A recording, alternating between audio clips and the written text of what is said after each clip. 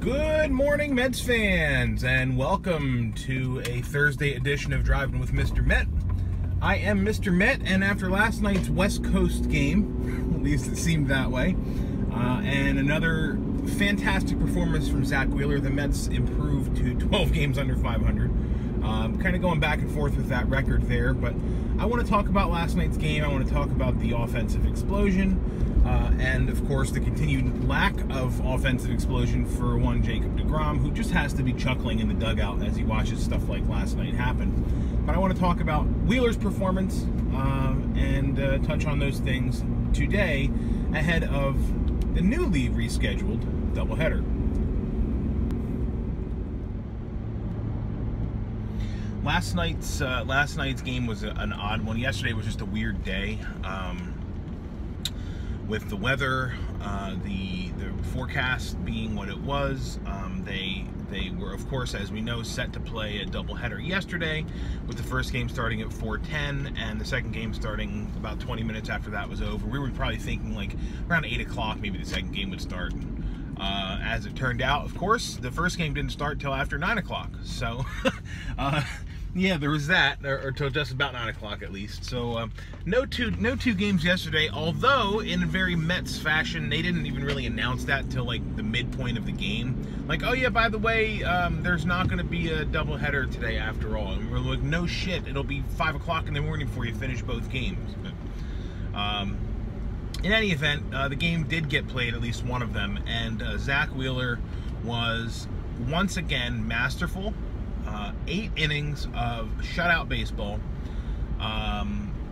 4 hits, escaped a bases loaded jam. I think he had 6 strikeouts through his 8 innings, maybe 7, which is great. And, you know, Keith and Gary kept pointing out the fact that he was using his curveball more last night. It looks like, again, and I've said this a number of times, he's becoming a pitcher. He's not relying on the strikeout as much. He's pitching to contact more.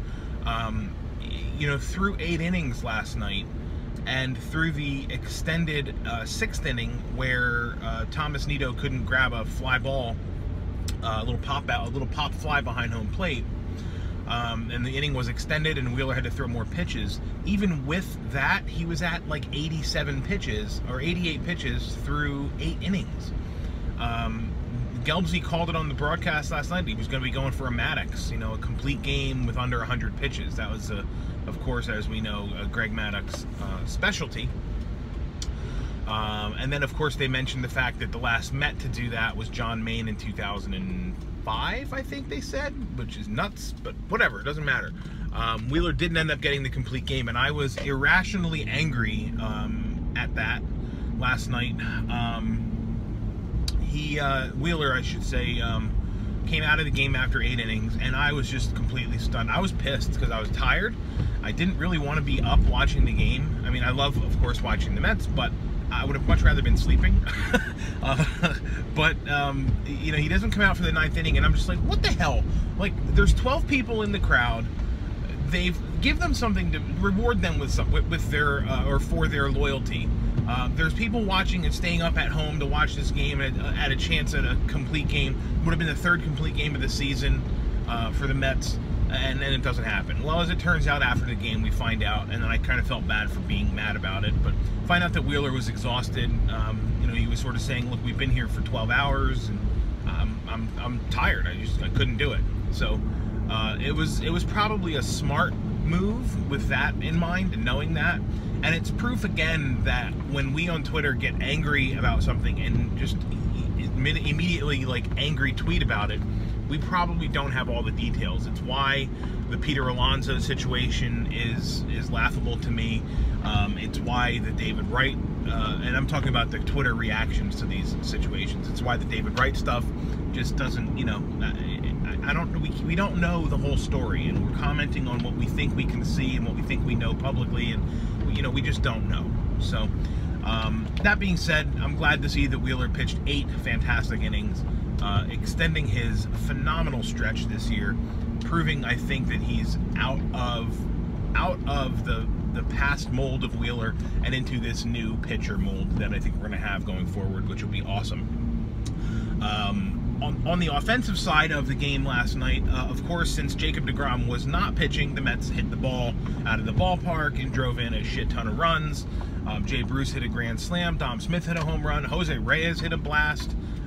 It was a typical game after deGrom start, because they scored runs, and it's clearer and clearer every time I see it. And I said it yesterday. They are pressing when deGrom is on the mound. They are pressing like crazy when deGrom is on the mound. But what are you gonna do? Again, I think all Jake can do is sit in the dugout and chuckle about it and laugh. Jeff McNeil, I'll point out, Mr. McNeil, becoming my favorite Met.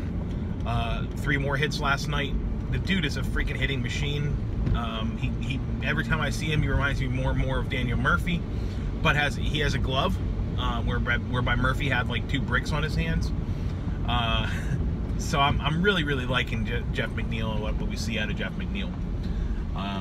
Today, Mets are going to be playing a doubleheader, allegedly. We'll see what happens. 3:10 first game, second game will start after that. It is a single to lefty something. Steven Matz and Jason Vargas on the mound for the Mets today.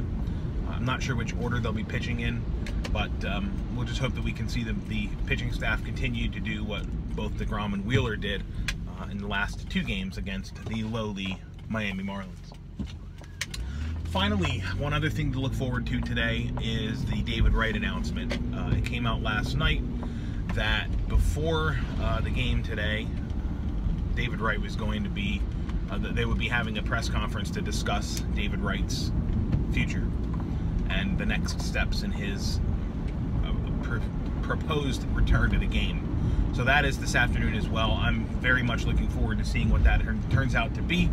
I hope it is the right decision for all parties involved, and I pray that the Wilpons aren't cheaping out and that they have another reason other than collecting insurance money that they're not reinvesting in the team to not put the captain on the field.